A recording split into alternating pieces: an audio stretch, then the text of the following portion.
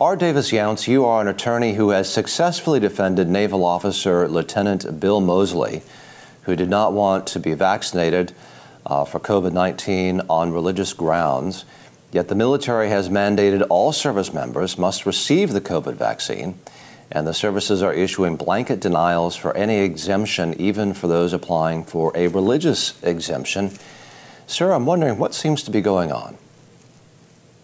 Well, there's a lot that's going on. It's sort of a complicated issue. It begins with why the military is treating this vaccine differently than they've treated other vaccines.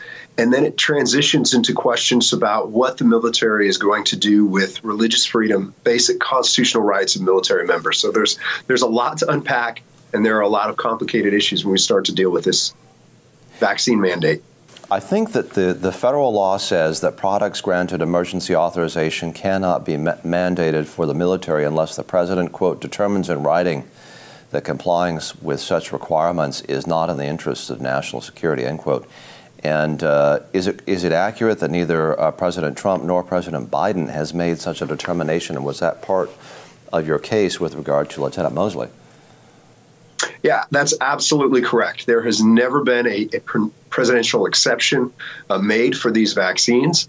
And as it stands today, there are still no FDA-approved vaccines that have been manufactured and made available to military members. So as it stands now, the military is still mandating an emergency use authorization vaccine that's a clear violation of federal statutes. So that's the fundamental issue, the starting point that Lieutenant Moseley challenged, that we challenged in his case, and what we won on in his case. So the question is going to occur to a lot of Americans who watch this, and anybody who knows about this case is, how is it then that the military is continuing to acquire vaccinations if the predicate seems to be wobbly at best, and there's no apparently any legal justification for it? How do you square that circle? You know, as someone who served myself for almost 20 years, I still serve as a reservist. I'm going through the accommodation process myself. That's something that I've been struggling with. My clients have been struggling with. It doesn't make a lot of sense unless you try to look to political reasons for doing it. What are the implications for the rights of service members here? You're kind of in the nexus of this. How is this going to play out? It seems like this is something which would go to the Supreme Court, which would be an issue of fundamental rights of individuals serving in the military. Is that correct or not?